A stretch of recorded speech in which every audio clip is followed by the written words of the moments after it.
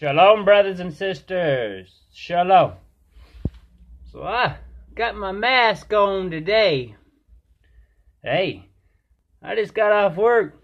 Where I work, these masks are mandatory. I have to wear these masks every single day. Every single day I walk through the door, they give us these for free.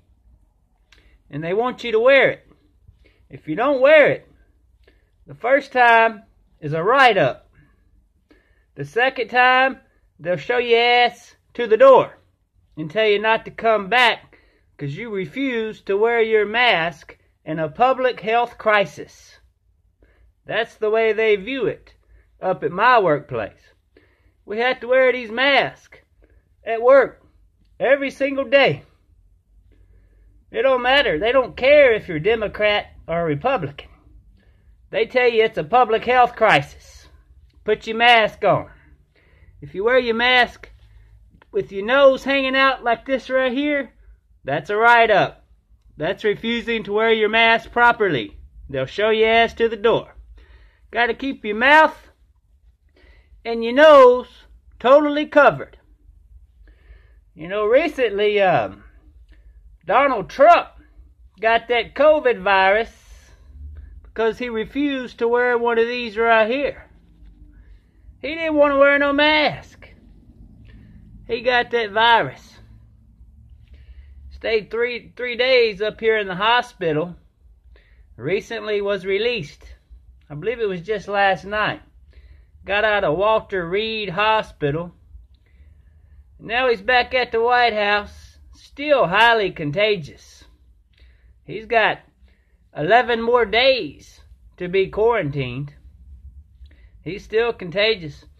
They're going to have to follow the man around with cleaning supplies and spray and wipe down everything he breathes on, touches, makes contact with. Going to be quite a job for the White House staff. That's our tax dollars at work. Cleaning up after Trump's sick, COVID-19, contagious president. Cleaning up after the president. He's spreading that droplets and germs all around this White House. We got to go in behind him and keep him clean. Yeah, I know. But millions upon millions of us here in this country are ordered mandatory to wear one of these up at work. Why can't the president wear one of these out in public places? It's not that difficult. It's rather easy. Don't understand it. Don't understand it one bit.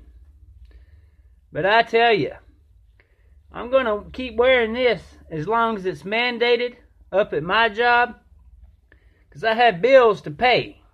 I can't afford to be quarantined and stay home for 2 weeks. No pay.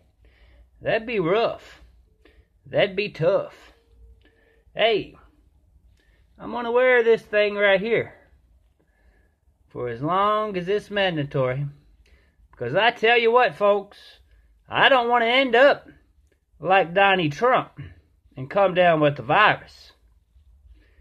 No, sir. No, ma'am. Shalom. Shalom.